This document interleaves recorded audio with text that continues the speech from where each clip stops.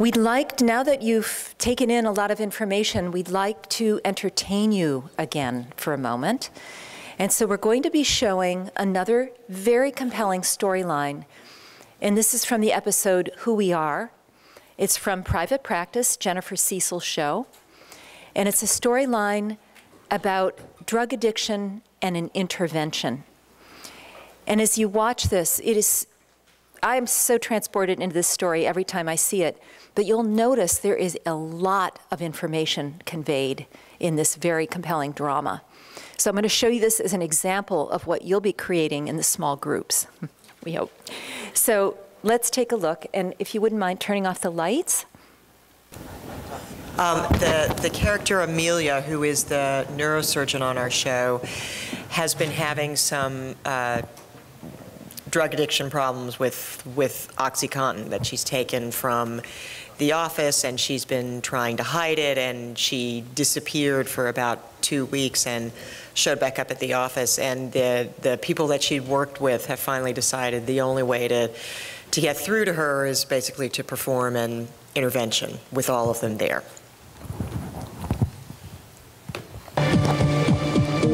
Can we talk to you for a minute? Who's we?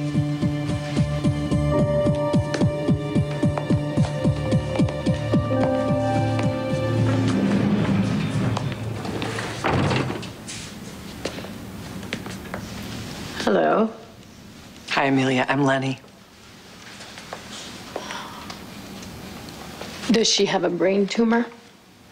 A giant carcinoma that she wants me to excise? That had better be what is going on here. Because everybody here cares about you.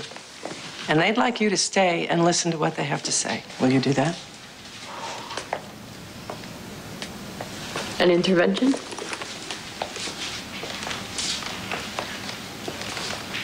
An intervention. Medical community, all right? The whole disease model comes from AA, where the first thing they try to do is get people to admit that they're powerless against their addiction. Because drugs function differently in their bodies. Addiction is a threefold disease. It's a disease that doesn't fire up unless you take the drugs. Amelia has control over that, right? I mean, she made a choice the first time she took those drugs, just like she has a choice today. Wow. You think people choose that misery? You think they choose that life? You think they want to be licking drugs off of bathroom floors and neglecting their kids and destroying their husbands and killing themselves? You think anyone who is not in the throes of a disease would consciously do that to themselves? Is that what you think? Jay. It sounds nice, but I don't think I can do it. Oh, you can. You can. I know you can. We'll help you. I'll help you. Amelia, please. It's a great rehab facility. They have a bed waiting for you. It's right near the ocean.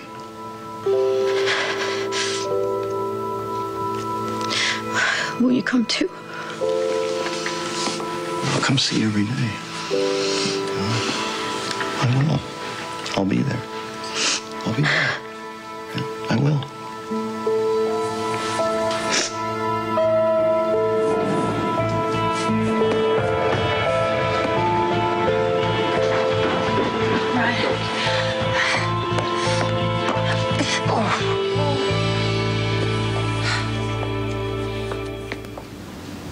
Do you want to get sober with me?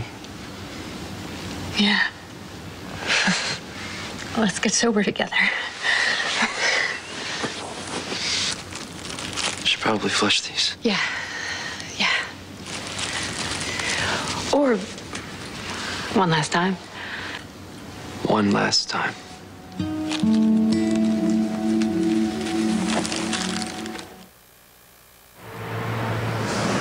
What now? Now you have to cut her off. When Amelia calls, and she will call, unless she's ready for help, you don't give her a ride. You don't give her money or a place to stay or her job back. The only call you can respond to is Amelia calling you for help to get off drugs. That's it. Tonight, someone to Ryan. Ryan. someone to love you. Ryan. Ryan. Ryan. Ryan. Ryan. Ryan.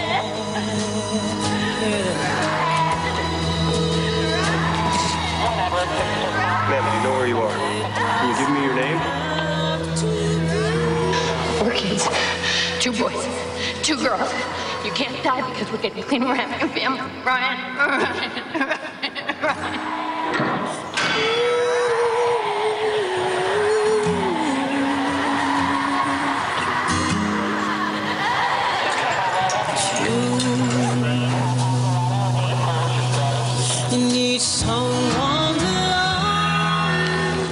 Ma'am, is there anyone you want me to call? Call Dr. Addison of Port's Montgomery. Tell her I said I'm ready to go to rehab.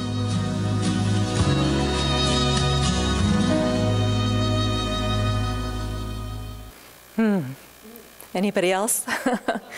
Gets me every time. I've seen this probably 100 times, and it's so compelling.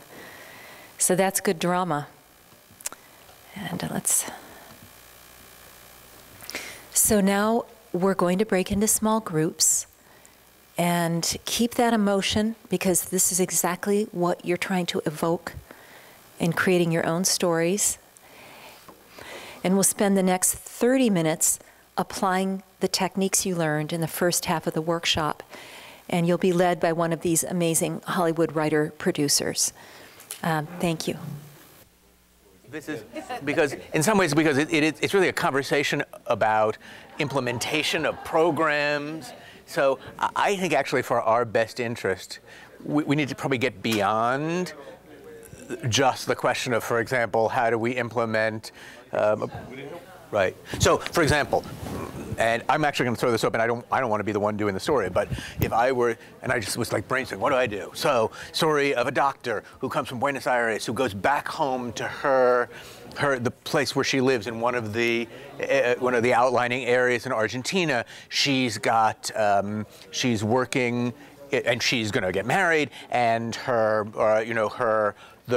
mother-in-law's, there's a mother-in-law generation and a younger generation, and she's got to deal with the question of screening and how it would work for older members of the, for certain ages and other ages, and maybe there's a character who represents, I don't know how it works in Argentina, a kind of local administrator who would be implementing the program with whom she battles because one of them wants to do it across the board and she says, no, no, no, if we are screening lots of 25-year-olds, we're missing the point and you're going to overload the system. So what we need to do is we need to create some kind of story that gets to the heart of this conflict of how do you implement a program of screening that doesn't misapply resources.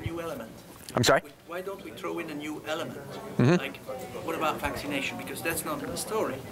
Vaccination, the splinter vaccination, the story. Yeah, okay, but we can add an element of drama that they're not missing the point, but they're missing an element in the whole discussion. Just throwing in a new element. Although I would say, when we talked about it, say you need a specific. It's okay to get a given story right. So if we could do a story about screening that works properly, then that's okay. It's not that you need to. The answer is not necessarily to tell the whole story. That you can't always say, look, the drama is in another place. The question is, where do you find the drama in this particular issue? To find the drama in the issue is the first question is, what are we trying? What do we want the audience of this story to be? Is this audience an average Argentinian? Or is the audience, are you showing, is this a story that we're going to tell from one medical professional to another? I mean, is this a... So pap tests are done from ages 21 and older. So right. If you want to do this new technology for HPV testing, just to give you the context, if you do that to the women age 21, a lot of them are going to be positive, and then they may have the wrong impression that they have precancer. And that's not true, because this technology should be done at age 30 and over and less frequently than pap tests. Because it's so stigmatizing. We don't want to stigmatize. I guess the stigmatization story would be a good point here. Right. Stigmatization, because before the old days of doing pap tests, which women are used to having, and it was, okay, it's a detection of precancer. And now it's a virus that comes from sex and can cause cancer. And where did I get that from, So the stigmatization would be a good point in the story. Okay. So here's a question. I'm just going to keep throwing out questions. I'm going to ask you about that. But for example, if I were doing a story, I could tell a story in which a program was improperly implemented, in which 21-year-olds were screened with this new technology, in which results were gotten that then turned out to be, in some sense, false positives, because later on they were going to be fine, which was an argument against doing that. But that story might be too simple and might also be an argument against all screening. And it would not necessarily encourage 30-year-olds to do that. So how do we do a story that, remember when I said you got to know what your point is? You got to have focus. If we have many points, and one point is don't screen if you're 21, do screen if you're 30. How do you tell a story that gets both of those across without the emotional impact of the two of them counteracting each other? So people say, okay, I don't know what's going on. I'm not sure what to do. But then that point could be do the right thing for each age group. Right, but because remember, don't leave out the old ones, don't leave out the younger ones, but there is something in there for every age. Right, but remember, you're telling me you're presenting a logical story. I'm saying I want to now convert this into an emotional story. Young woman has to decide whether to get tested or not. Nobody has to lose out on this one. So there is something for everyone. Right. So let's start putting this in terms of characters. Give me some characters. Family, sisters. My sister is 5 years older than me. So when I was 25, she maybe needed the screen, but I didn't. So it could be a situation where within a family. Exactly, within a family that. Now, we could get the message across. If somebody's younger than the other, you need it, you don't. Okay, good. Okay, good. That's a good place to start. So let's say we were doing a story about two sisters. Right. One who's, what's the perfect age for this, if we want to tell it? Is 25 and 20 right, or is 30 and 20, what's the age? 30 or 21 and 20? 30, the guidelines are indicating 30 to 65 to be with this new technology. So one's... So we can include even the mother. Sure, of course, yeah. Mm-hmm. Mother with two daughters. Mm-hmm. It comes just to my mind the story that I have really seen in friends of us, so that the couple gets divorced because they were debating about the side effects of the vaccine. They had a young daughter at the age of 17 who developed condylomas, so she didn't want to talk to her mother about the condylomas. Mm-hmm. The mother was against the vaccine, the father was very much an advocate of the vaccine. Mm-hmm. And this led to a situation where the two parents really got into deep struggle and finally ended up with a separation of them, and the daughter completely went away from both. Mm-hmm. So I think this is kind of a drama where you can, as you did in the first clip, where you can really set up the emotional tense right from the beginning, and then go through systematically through all the medical aspects. But we want a happy ending, don't we? Well, it has to be on the screen. We can't ruin people's evening, but... Right. Okay, but here's the thing. So I'm going to keep on keeping you honest about this stuff. Let's say we've got a 30-year-old daughter, a 30-year-old woman, and her 23-year-old sister, something like that. Yeah. She also has a parent. Now, 30-year-old is not... maybe influenced by parents, but is not living at home, listening to mom and dad. I mean, what mom thinks matters, but it's not the only person. So if we begin with that idea that this is a story at least of 3 women, we can throw any of this out, a mother and 2 daughters. What is the drama of the story? In other words, what is the conflict? Because the conflict can't be just simply a conversation in which the 30-year-old says, I should get tested, but you shouldn't. So how are we going to turn this into a story? Maybe that one woman's experience is not necessarily appropriate for the other, and maybe seniority doesn't. Maybe one is trying to tell the younger one, you know, we should all do this, and this is right for everybody. And sometimes maybe like in families, the difference between the needs of different people are not addressed. Well, I think you're getting at what the themes are, but I'm looking for plot. I'm actually looking for what? One of them to have done the wrong thing, and then eventually with the consequence of that, which will be for the family, such as the 23-year-old having done the wrong thing and being tested. Or maybe there's a wedding and they think that they all should get tested. Just, you know, the wife-to-be maybe is a 30-year-old and she gets tested because it's the right thing to do, because she's getting married and she's going to start a family, and then they decide there's this campaign and they're going to test everybody in the family, and the mom goes and the younger one goes, but then the younger one gets the wrong, she gets read the positive, and it ruins the whole wedding, because all of a sudden now it's not the wedding, it's all about the young daughter being sick, and not like incorrectly, and there's this whole drama about what happens and them trying to, you know, figure that out, and then they get proper Right. testing. So I'm not a doctor, but I'm going to ask you guys a question because I'm not clear on this. Okay, here's my issue. It seems to me like the argument to the 23-year-old, the argument is not to the 23-year-old, please don't get tested. The argument is about the program that says don't focus on 23-year-olds. I'm worried about telling a story in which we identify a single 23-year-old who decided to go to get tested. She gets a result. We claim that sometime in the future it will turn out that this result is not actually indicative of where she is. And that's not going to be so much, it'll be a problem for her emotionally immediately, but societally it's a bigger problem. You understand what I'm saying? That my issue with the way we're telling the story right now is that the real question is not for the individual young woman. It's a question for the medical establishment to send the wrong message, which just says all screening is just the same. Conversations of the people that work in the system and how they come about doing things wrong. Like, oh, it's better to do it more. Let's just cover everybody. Let's just do everybody. Just private clinics. And that's the point of the whole story, is to follow guidelines, because there's a lot of ill-informed clinicians who are making money by selling these tests. Laboratories are selling HPV tests to women anyway. Right. Eduardo, we need a trigger to pull it off. And why not the mom having a positive pap smear? That's an event that triggers the conversation. And we're in Argentina, so they've all known the story of Evita Perón.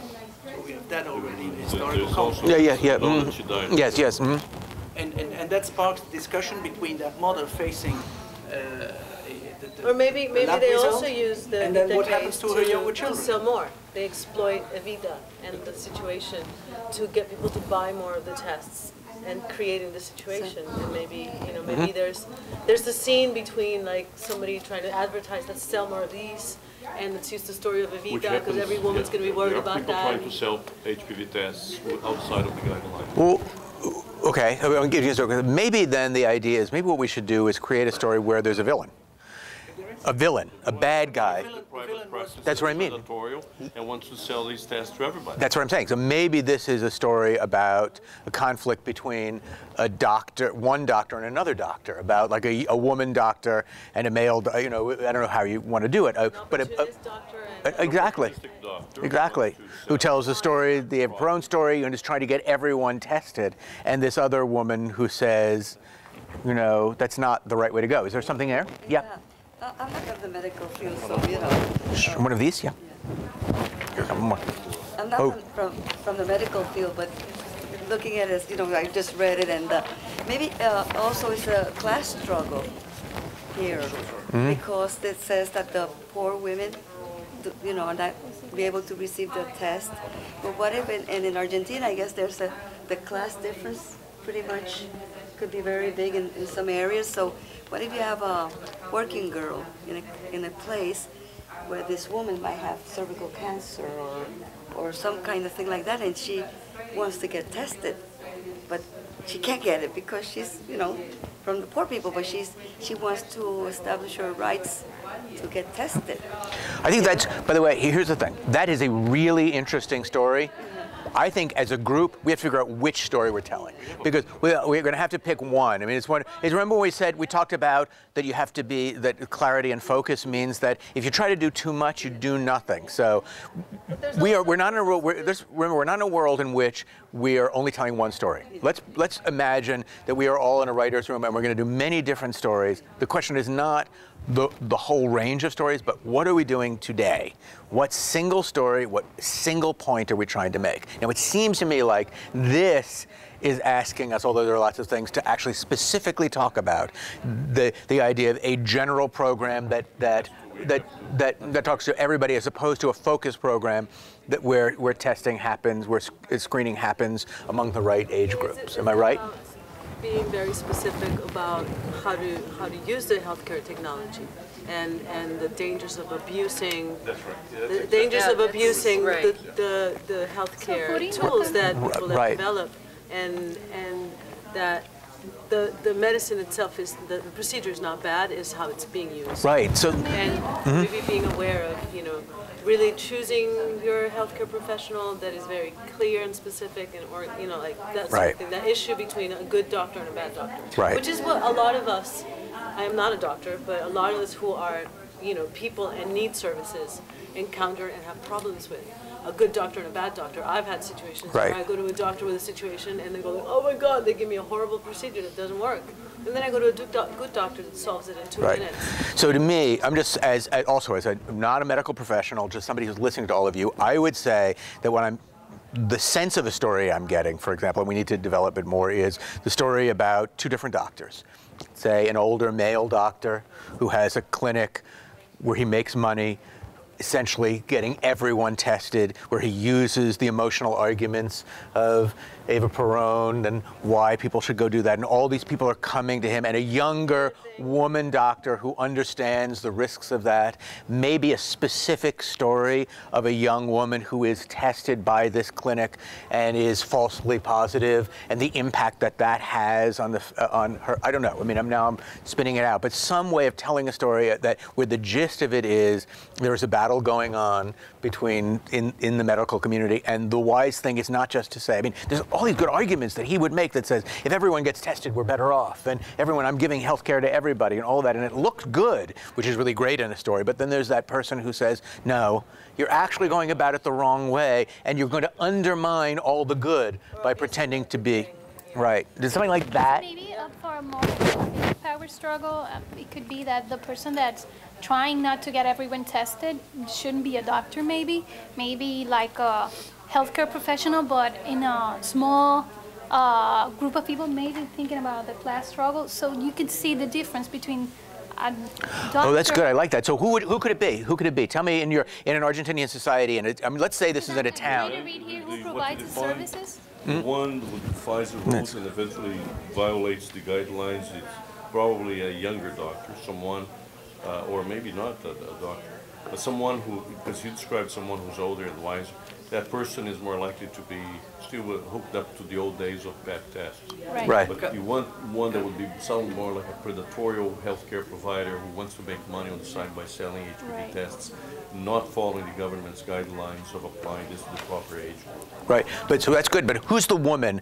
Who is it? Let's say I'm in a city, a small city or a town. I've got that practice, that clinic. Maybe it's around. Maybe the younger one is a ruthless, really abusing doctor, and then there's an older woman who's been dealing with women for years in the community and has observed the rhythm of things and advises people in the community somehow. Maybe someone that a partera, someone that gives birth to children at home, a midwife. Oh, that's good. A midwife. So it's good. So she's not a medical I mean, she's not a.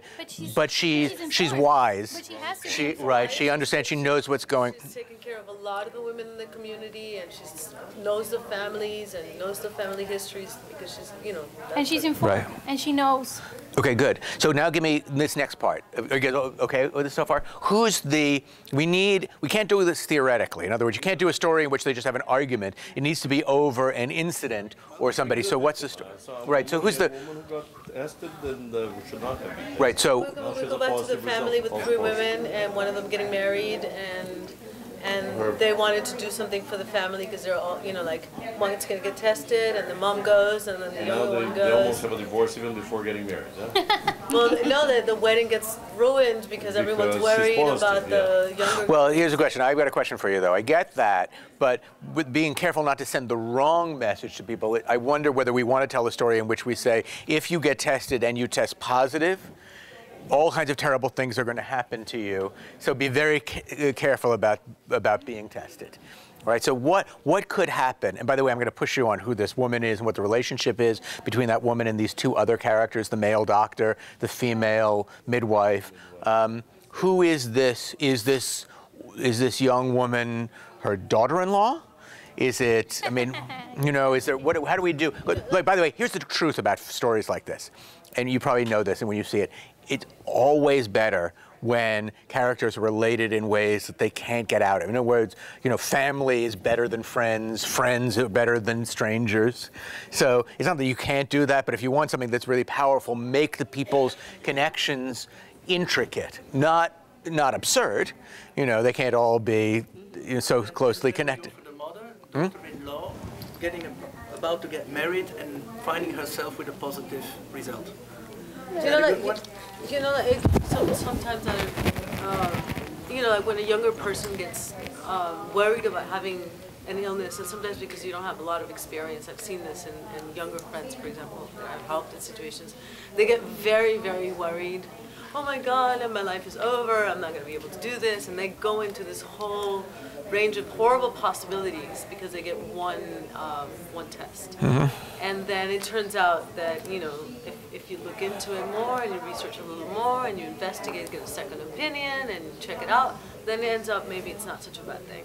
And so also a little bit about that, about getting a second opinion, about not just, you know, going with the first, you know, and not getting overly scared or, you know, that So sort this of would thing. be a 23-year-old woman who got an EPD test and she was positive. And that And maybe she triggered all didn't these tell cascade of anybody. things that you're Maybe telling. she didn't tell anybody about the what she read. Well, you can go one step further, adding a bit of drama, that they propose her a commutation based on whatever. So that there is something that can be... treatment that would not be totally unnecessary for this woman. And she's about to go married, and of course this whole story explodes like weeks before the marriage, and all the questions around where does it come from, what effect will this commutation have on fertility, blah, blah, blah. So I have a couple of questions. I'm 23. I'm a woman. I've just been tested. I've tested positive. How long before I realize that that is a false positive?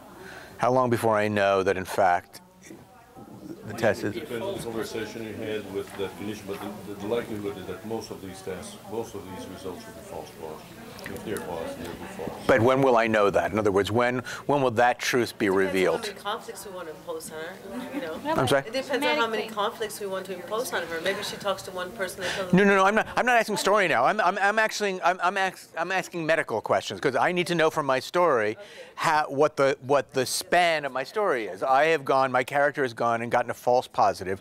I know as a storyteller it's a false positive. You as the viewer don't know. The character doesn't know yet. How long will it take for the character to figure out, get medical information that says that thing that you thought was...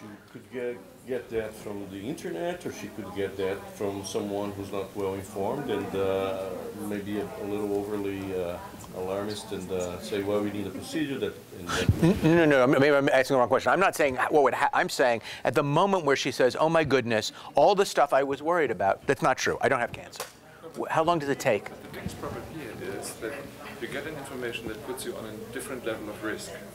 It's simply an increase in risk. And that information you carry on as the individual who has been tested positive. Right. But you can never say that there's virtually no risk as has been before that knowledge. So you behave your whole life as if, or for a long time, as if you may have a risk of cervical cancer, even though you actually are not at a higher risk of cervical cancer. You would get that message for yourself. You can't be sure that you don't have cancer. You know from the internet information that you have an elevated risk, although it's fairly low still, but you are dealing with an information that puts you on an awareness about the potential that you could develop cancer. The very same if the doctor would tell you that you get a 30% of developing prostate cancer at the age of 70 or so. Yeah? So then you are in the informational mood and the emotional mood that there's something going on with you that you can't really deal with, and there's no way to exclude it anymore. And so if you want to transport that message, I think in the story, we need to jump through a different channel in my mind. So you really need to create what happens in family or medical families where a daughter or mother is told that she is being positive for HPV. And then we're exactly running the risk you just mentioned, because over-testing could lead to the situation that people say, oh, I don't want to be tested because that's bad information that I don't want to have. And then we are entering in this extremely complex issue that I don't see really a way how to solve it as these initial clips. So what he's saying is that to give you the context, a positive test in a 23-year-old woman is meaningless. And it could trigger a whole series of things that would not benefit the woman, and plus she's stigmatized. Whereas for a woman who's 30 and over, a positive test does represent something that needs some action, some medical action. So we want to do at the wrong age. Yeah, but there is also the element of risk. I don't know how you're going to do that. If you just want to enter this issue, because there's no medical solution to it right now. You can define the whole workup process or procedures that are given in the guidelines and should be followed the guidelines. But if you really want to start emotionally in such a scenario, I would start with a 35-year-old woman with 3 kids who is being tested HPV positive by her gynecologist. She tells that to her husband and asks, where did I get it from? The husband maybe had a relation to some other woman, feels guilty by himself. And then you're in the middle of the emotional scenario where these individual relations between the two somehow meet. No, that's fine, but the intent here for the people who design the stories is adherence to guidelines. Why should you follow proper guidelines so in and that not context, follow predatorial medical practice? That's what I mean. Then the guidelines are fairly complex. And you have to resolve the story by the woman and the husband goes to the physician. How would a person find out about, you know, for example, if I had this question about whether the test is good or not, or if it's appropriate, if I had someone in my life and I wanted to find out, and said, look, I found in the internet that, you know, or I found here that you really should look into a second opinion about this, or, you know what I mean? Where would you find the information to deal with that?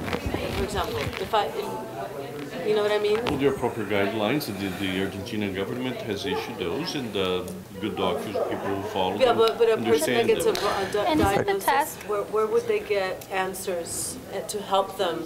You know, where would a person that goes through the situation get Going answers? to a gynecologist, right? So But if the gynecologist is the one that gave them, her gynecologist gave her the test at a wrong age and caused the whole situation, where would she find information to confront her doctor and say, look, I'm not sure about this. You made me have this test, and it says here, or someone told me. How would As she described, this person close of a family or a nurse who follow the guidelines, understands that she, But I think the task we have ahead is actually trying to take this specific situation that's happening in Argentina about not following guidelines, and I think that's what we should dramatize actually, because that's the task. Let me make a suggestion. Okay, let me make a couple of suggestions about how we do the story.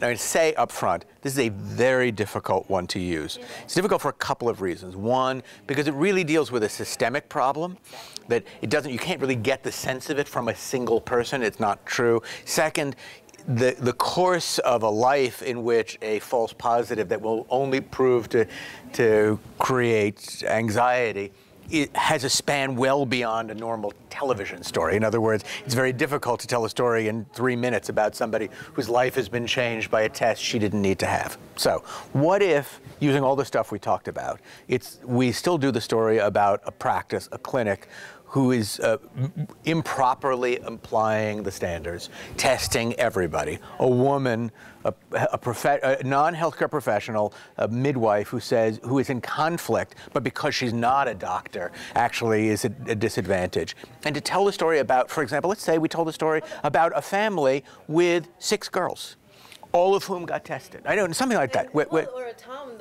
where everybody's, exactly. Let's tell a story, let's tell like an Ibsen kind of story, which is about an entire society, where we tell a story about a man and a practice who has tested all of these women, and so many people are testing positive, and all of the stuff that's going on for all of them, and maybe a generation of somewhat older women who begin to become hesitant to actually get tested, so that we end up with a situation in which you have a town in which all the wrong people are getting tested with all of the wrong implications, and because it's creating all of this anxiety, all the right people have begun to. Exactly, is that something like that? Not on the people not getting tested, which is the important, I think, in health. So I was afraid when we chose this story that this was going to be tough, and it's been tough. Well, the good thing about it, here's the thing that I like about it. It actually does, this woman we have, this midwife, does feel to me like an Ibsen character. She, it's like a woman who stands up against the authorities and says, you are all doing this wrong. This is all going to fall apart. You've created, I know you're the doctor. I know it sounds good to do what you're talking about, but what you've created is an entire generation of people who are running around behaving this way, and we're swamping the system. We're freaking everyone out. No one's doing. Gets in connection with one of these laboratory operators. It said here in the information that that the overflow of testing would, the laboratories don't have the infrastructure to deal with those. So maybe it's a situation where a midwife and a laboratory against these doctors, this group of doctors that are doing this. To put out I'm sorry. the problems of that implementation. Okay. Sandra told me to give 15 more minutes. Okay. And let you guys know so you can. Great. Okay. Great. Perfect. Thanks. The tough thing is that the guidelines are usually looking through the eye of an epidemiologist on a population-wide basis. Right. But if you want to touch somebody through the emotional line, as we are trying to do so, then you have to focus on a single person and her problem with the system, right? Right. So how can we integrate the system? So this is what I'm saying. This is what I would do if this were just my story room and you would all come in and you pitched me this as expert. I said, what do I have to do? I would tell a story. I'd create a character of a doctor who is testing everybody, who is implementing the standards, who's predatory, who's making money, he's using emotional arguments, he's saying the more testing the better. All of that stuff is true. I would create a character of a woman who's a midwife, who knows these people, who understands what's going on, who's watched these people, who will be in conflict with him, and maybe by the end of our story gets essentially run out of town, right? Who doesn't, who cannot stand up. I would tell a story about a town where we tell it two ways. One, broadly, everyone's getting tested. All of these women, lots and lots of positives, false positives, and a system that's getting swamped. And also tell the story of a family in the middle of all this, of a mother and a couple of daughters, and pick one of the daughters who gets that false positive and all the things she goes through, and the mother who says, I do not want to be tested, there's no way I'm going through this. So we tell the story of, no, doesn't work for you? Get to the end, because I want the resolution. See, to me, the resolution is not going to be a good one. Yes. If the midwife gets run out of town, I want the doctor to get run out of town. Yes. Or to change his behavior. How do we get there? Because I'm not seeing how we get there. Well, it's a good question. Characters that we were just describing. Is why couldn't this midwife be part of this whole private practice? This doctor just comes back from IPC. He just saw, well, these great new technologies. He wants to implement it, so he starts this whole communication program, or he wants to start going through all of his files. So, okay, I'm going to do this now. I've got this new great whatever. I'm going to address it to all of the people in town. I'm going to send a callback kind of system. And then this midwife says, hey, sorry, but this is just not the guideline. Here's the guideline, and if you don't follow this guideline, maybe the doctor's can create some kind of conflict. Right. Why are they not married? They can be married, so there you go. You could do that. By the way, one thing I would say is don't refer to guidelines in stories. Refer to the truth I know. You know what I mean? This is how you know how it works. Only because people are not going to respond to read the paper. They're going to respond to somebody saying, that's not how the world works, doctor. I mean, they could be married. She could be working for him as a midwife in his practice. Go on. Sorry, I did mean to interrupt, but that's all. Keep going. Yeah, go on. Yeah, so I was wondering, do we really need all of those people? Because for me that seems complicating that story, because it's really a woman fighting a system as far as I know. Well, I just think from what you've told me that you need to, I don't know that each one of those people is going to be identified and have scenes, but I do think that there needs to be a sense of community in the story, that it doesn't work from a single person too young being identified, being tested, or the doctor just... The problem has to do with masses. The problem That's has right. to do with a lot of people and swamping but you the... have the people in his files, because he has all of those files. Showing it, not it's like showing that there's a lot of people, but not. Yeah, so he would start going through all of his files, saying, "Hey, I've got 300 women that I can actually call back," and then she would say, "Hey." Right, but I can write a drama and I can show people. So you having a scene where he says, "Look at my papers," is not as good as a scene in which I show a waiting room with people coming in and out and conversations that are going on. I mean, they don't need to be identified all as major characters. They can be that, but I do think that the story needs to invoke the feeling of a world that's gone wrong. But I'm still starting with the resolution, because as you said, I mean, if you would have a clip of 10 minutes, and 8 minutes are about the nasty effects of HPV testing, and only the last 2 minutes would be positive, then you would have a lot of people who are just watching it for 5 minutes, and they would say, "Oh, no, I'll never get an HPV test." And that's exactly the opposite. Right, but I feel like I could write a story in which the doctor is winning in the sense that he's got the power and these people are doing it, but I know that the woman who's saying, "I'm telling you you're making a mistake. This is what you're putting these people through. The upshot of this is, and when then the older woman says, I'm not going to get tested because, or somebody says, I don't want to go through this, and she says, and that's the person who's going to actually be sick, we will, as an audience, understand that the person who's losing the power struggle is right. You know what I mean? You can tell the story so that the message is not that it's the right thing to do, it's the wrong thing to do. Now, I think this is the hardest part, which is, to me, the hardest part is to give it a happy ending in the 5 or 10 minutes, because all of these things, the proof that that woman, that midwife, is right, is a couple of years away. It's some time away. So I don't know whether we don't end up doing a story which would be like, and I keep on using like a story like an Ibsen story, in which the one, where we know, like in The Master Builder or something like that, where you know what the truth is in it, but it doesn't all work out okay. I just worry about stories in which, in the end, the midwife gives a speech and says, but here is the way we should do, and everyone says, you're right, we'll change, and now we're only going to test the right people. I think we have, the challenge of this is to actually tell a story in which this town goes wrong, and the person that we know is right loses, but the implication that we have is if we're going to do it again, we ought to do it the other way, because this is not the way you want to go. You know, a cautionary tale. Yeah. You don't like that? Maybe a happier ending. Okay, tell me a happy ending. Erin Brockovich thing, where she doesn't necessarily confront the doctor alone. She rallies the community of women who have had a problem, or who, it's like she's gathered a room full of women, and they're saying, oh my gosh, he did that to me, or he scared my mother away, and they then join forces to say, doctor, you're kind of a jerk. Okay, I don't trust you anymore. Right. Now his power is taken away. Right. Okay. Here's the thing. I think you might be right. If we were doing a movie and we had 2 hours, we'd probably go. You're right. No, you're right. I mean, if we were doing a movie, we'd have this long arc, and we'd be able to see this, and it would take place over 6 months. I was thinking much more. We have 4 minutes of a story to do, but. Can you fit this in the opening ceremony later today? Very popular. Look, the truth is that here's the thing that what matters about this, because no one's actually doing this, is to give you guys a sense of what the challenges are of turning these things into stories, which is to say, to have a single focus, to know that you're only really making one argument, because you're making a lot of arguments, people won't know it, to personify the arguments as opposed to just using them as arguments themselves.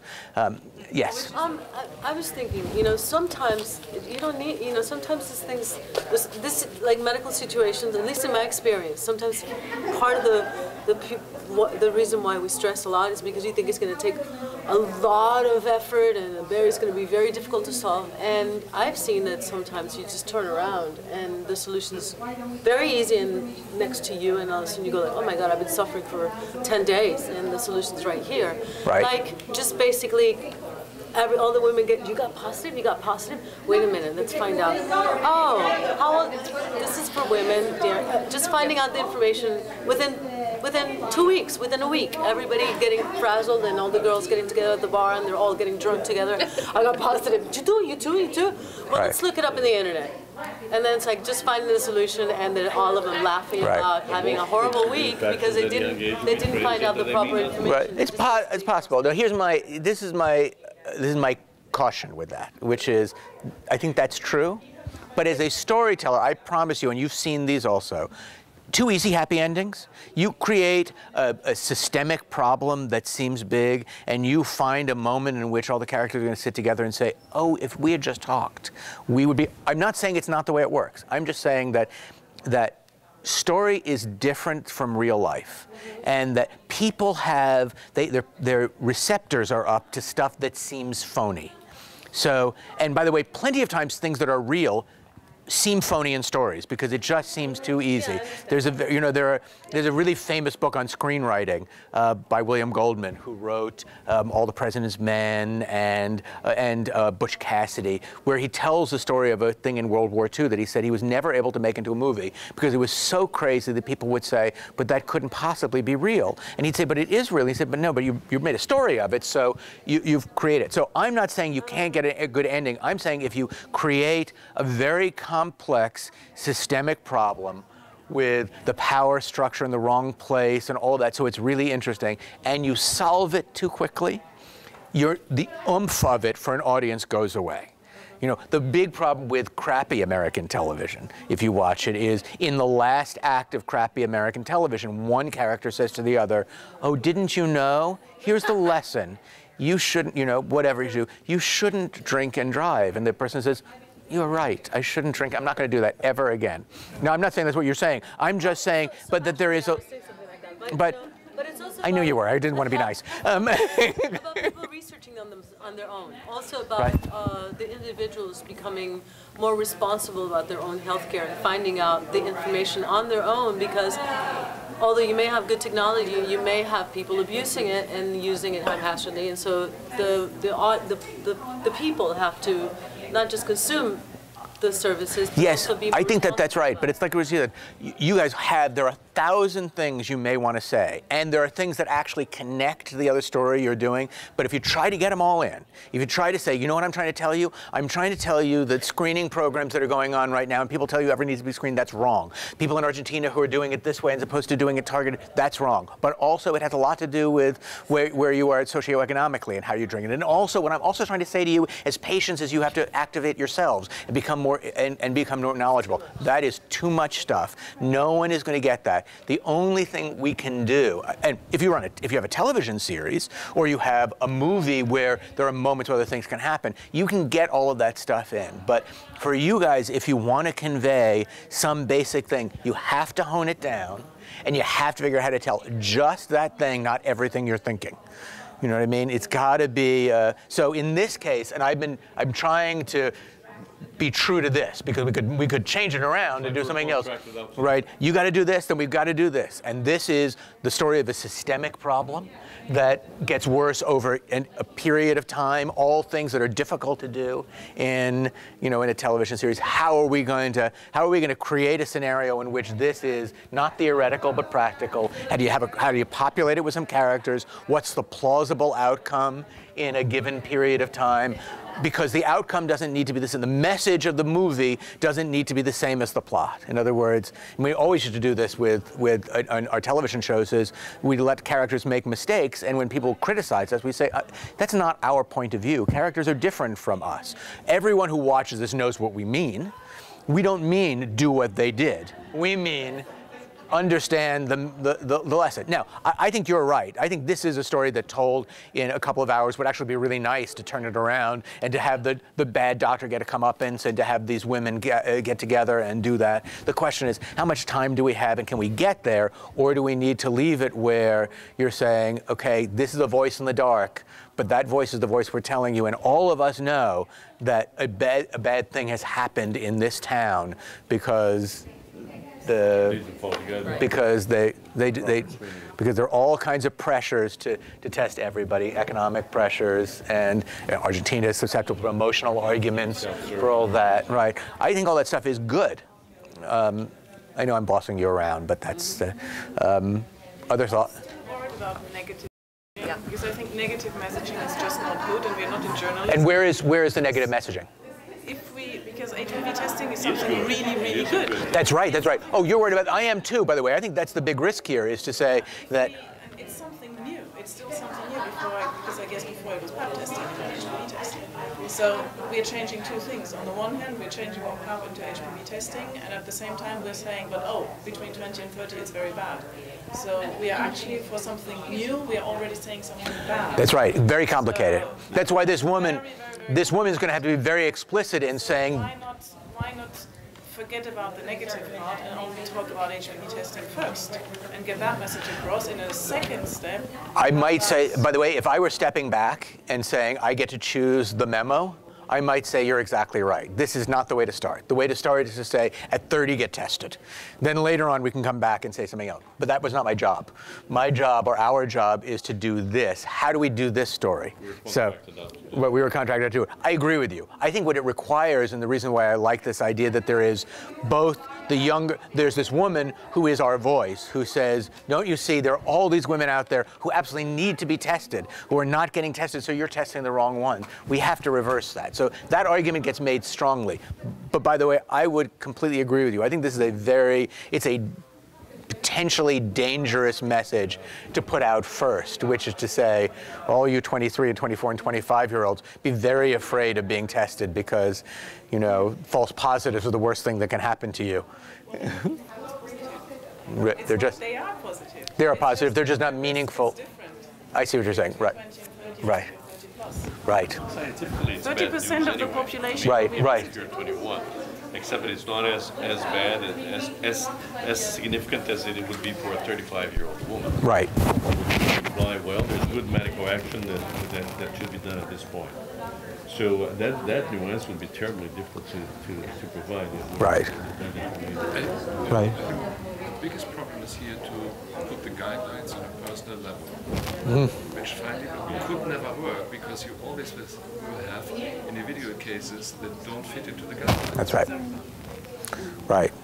So the reason for Argentina is being a pioneer country. For those of you who understand why we chose Argentina, is Argentina is being a pioneer country in rolling out HPV testing for the whole population. They do have very good guidelines, in fact, but there's a danger of predatorial practice of doctors and laboratories who may want to apply HPV testing to everyone, you know, and just sell these tests for thousands of pesos, I don't know, and eventually make money on the side. Whereas this could cause a lot of harm, could cause a lot of false positives. So the message is, well, don't do it. Here's the guidelines. Doesn't this tells us that also the problem is a decentralized system, that the decentralized health system of the country, that every province has its own health authority that implements those guidelines. So if there's no supervision, it's just this is outside of the scope here. It's just the nature of Argentina that it's more of a federation. Right. So they're just, the government is implementing these things gradually in different provinces to see how it works. They can't do it suddenly on a national level. They're doing it right. It's just that there's potential for danger for abusing. But it brings a new challenge for them. But it's a new challenge. Yes, it does, for sure. And another one. Exactly. And there's a coloring, the fact that Argentina is a country that, if it's everyone who died of cervical cancer, there's a high level of awareness about the disease. Mm-hmm. Tough one, huh? Unbelievable. I read it last night and I thought, I'm going home. Yeah. I wanted to cut this story out of the whole thing because I anticipated these guys are having a wonderful time with vaccinations. Yeah. Sorry, guys. No, I mean, it's still interesting because if you're talking about guidelines, and lots of areas in the HPV field are actually dealing with these problems, what kind of entertainment message transformation could one use to really promote the guidelines into the public community? I think there won't be any possibilities to really educate a larger population about guidelines. It always goes through these emotional experiences everybody has by themselves, right? Right. So then I think one should come to the position to agree that it's simply not possible to transport guidelines through these lines and these ways of information transportation. Right, although, and maybe I'm not getting exactly what you're saying, it seems to me like we could do a story like you were talking about that just is a positive story about an individual person who's 30 or 35 and the value of, or the risk of having decided not to be tested. Right, and they would, she would reflect what the guidelines are without referencing the guidelines. The problem we have is to also convey a negative, which is when not to do things becomes very difficult. How about one of the women in the family gets tested and you successfully treat her condition, and everyone's celebrating the fact that there's this new technology has been so helpful in helping someone in the family, and the younger one decides, you know, or there's this predatory doctor in town who's doing, you know, so there's both things happening at the same time. There's a predatory doctor, and within that same situation, the same doctor provides a test for someone and it ends up being good for her, but not following the guidelines creates a situation for the rest of the family. So the same guy, his practice in one way promotes the testing, which has helped some people, and some people are happy about it, and then some other people are disturbed by the results. You could do that. You could. The same doctor has to confront his own. Right. Okay. You know, like maybe he's not completely bad. Maybe he's right. Here's my issue with that. I think that's true. I think it's a mushy message and not very dramatic. In other words, the story that says, here's a guy who's gone out and done this, and all of these women are being, and we have an entire group of people who are doing this, and this actually has implications, because one of the things in here is the system gets swamped. There are reasons why older people don't get tested. They don't get doing. That to me has some drama in it. It's not that it's not true, but a story that you're 35 and you get tested and it's good. Here's a woman who's 23 and she gets tested, and maybe that's not good, although not so easy for us to prove in, you know, as a single person over the course of a single story. It feels to me like it's about a bunch of things. See, that's what I'm trying to do is find, well, I think we found a little bit of a way of telling this larger story that gets all of this stuff out, but makes it seem like it's connected to each other. But I mean, I understand what your inclinations are. They would be my inclinations too if I were telling a story. I would start with a story about a positive story somehow, with specifics, with something interesting, with family relationships and all the pressures for and against, about somebody who eventually ought to be tested and gets tested because proper guidelines are implemented. That seems like the right way to do it. Our job just turns out to be more complicated. It's than that.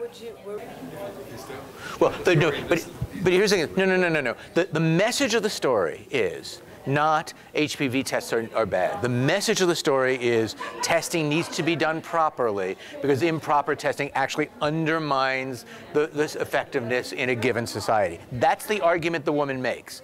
So bad things happen to some people, or there are implications of it, but the through line of the story is we have a system here, properly implemented will solve the problem. Improperly, we make more problems than, okay? That is the argument of our story.